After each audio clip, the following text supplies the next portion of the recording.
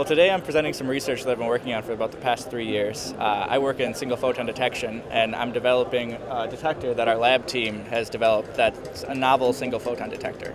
Most single photon detectors that are photon number resolving, which means they can tell you how many photons is a detector, work off superconductors, which means once you go above the critical temperature where superconductivity stops, your detector stops working.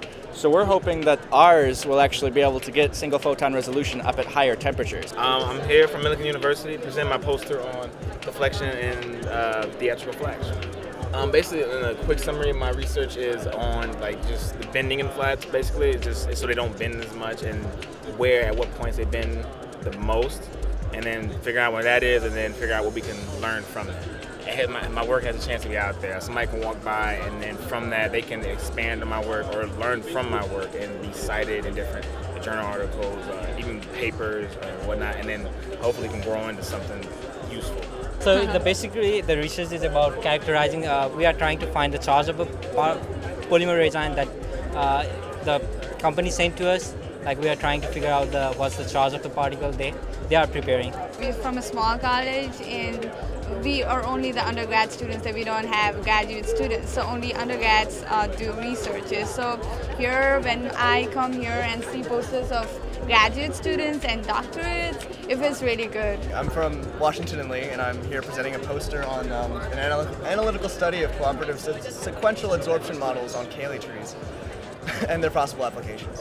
The idea of the research was to get an analytical solution to model particle deposition on a substrate. In this case, we're looking at ionic self-assembly of monolayers. And so we did that. We used a Cayley tree to approximate a two-dimensional lattice to get a feel for how particles will adhere to the surface and in what patterns.